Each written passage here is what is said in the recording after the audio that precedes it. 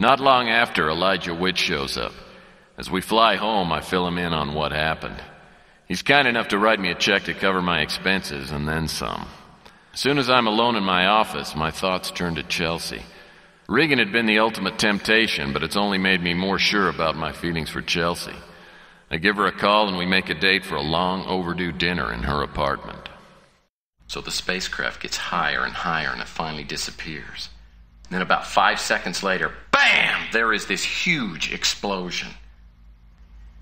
And I guess there's just little pieces of Jackson Cross and Regan scattered all over the Andes Mountains.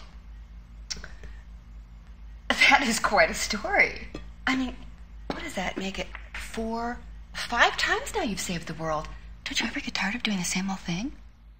Do I detect a little note of skepticism here? You don't think I make these things up, do you?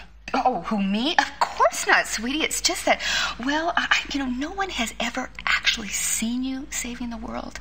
And you know how people are. Seeing is believing. Okay, that does it. I'm retiring. This is a dirty job. I am underpaid. And when I get through cleaning up other people's problems, I get tossed aside like a loaded Huggy. Come on, it's not that bad. Besides, Mr. Detective, I love you just exactly the way you are. Warts and all. How did you know about my wart? Lucky guess. Are you all finished with dinner? Yeah, I'm pretty well done with that. What do you call that anyway?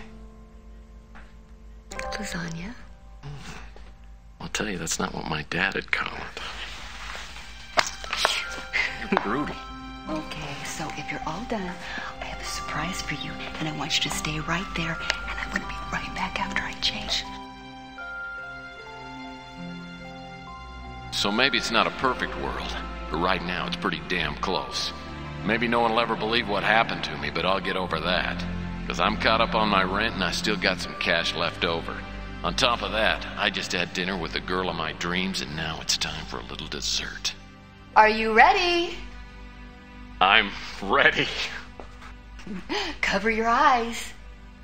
Baseball.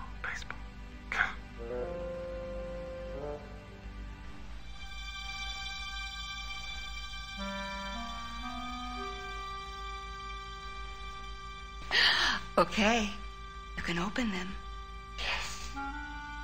You know, I've got a coat just like that. Oh, what a coincidence.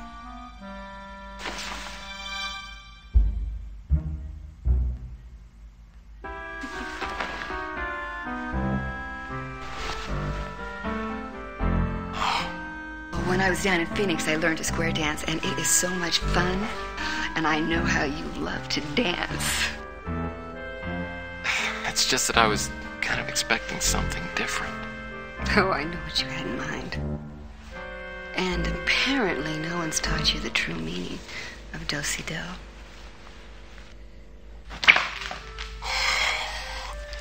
Yes,